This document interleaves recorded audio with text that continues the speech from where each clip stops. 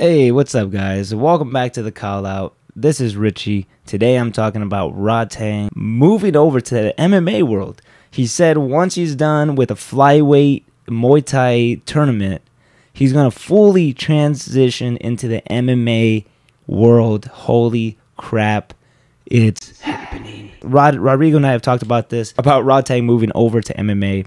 Give him about 5 years. By the time he's 30, I mean, Rodrigo said it on the channel before, he's going to be a serious threat once you give him the time to develop his ground game and integrate it into his Muay Thai skills.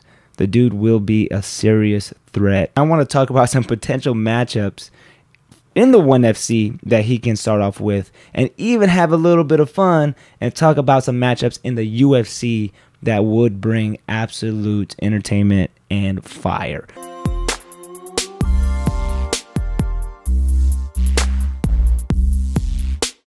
Let's start off in the 1FC with Rhys McLaren. This will be a great fight because Rhys is a gamer, brings the heat, he's not afraid. He's going to stand in there, he's going to trade with Rodtang. I think that'll be a very entertaining matchup. Good competitiveness because of the ground game advantage that he'll probably have. Next is going to be Yuya Wakamatsu from Japan. This dude is very aggressive, just like Rodtang. So two aggressive guys going at it like dogs. What more can fight fans want? This is going to be very entertaining. It's going to be back and forth. This will probably be the toughest matchup for him. I don't know if I would start off with this right away, but this would be a very competitive bout between him and Rodtang. So Rodtang and Yuya. But that is a good one. And of course, the DJ fight. I would love to see the DJ fight in 1FC. I don't want to see that right away. Like I said, I would love to see Rhys McLaren go at it with Rodtang, or maybe Yuya, or maybe even someone else that isn't ranked. But I like those three guys from 1FC the most. I just think they're going to be the most entertaining. We want to see Rodtang kind of jump in that fire anyways, and this fire isn't a roaring fire, but it is still competitive enough to make it fun. The DJ rematch, I really want to see that again. I want to wait until Rodtang is developed because yeah, I want to see what he can do with just a little bit more time training on the ground. But let's go ahead and get into the UFC matchups now. Okay, I want to start off with my boy Victor Henry. I had the pleasure of interviewing him on the show with Rob. We interviewed him. It was a great time. And hearing his analysis on the DJ versus Rodtang fight that took place, DJ beating him in the second round, which was the MMA rules.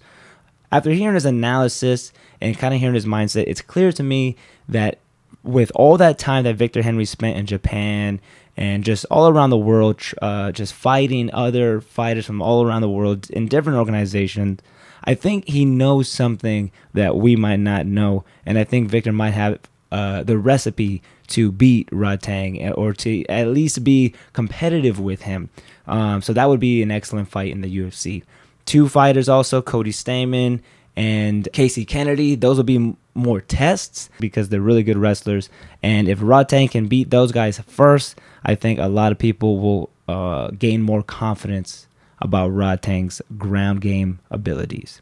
Now, Petr Yan is a huge one. I think that one would be sick. I always talk about that because he's just a killer, man. Petr Yan likes to go for it. He reminds me of Rodtang. I think these would be kind of two equals going at it. You're not going to see any traditional wrestling, no blast doubles, none of that, but you're going to see a lot of sweeps, a lot of clinches, a lot of trips, and of course a lot of knees. That fight would be insane. Another one that actually kind of took over for me on the top was Corey Sandhagen. I find that fight to be so interesting and so entertaining. I could talk about that for maybe a whole 5, whole 10 minutes, whole 30 minutes. I'll have to say that for another video. But Corey Sandhagen versus Rodtang is absolute, just epic.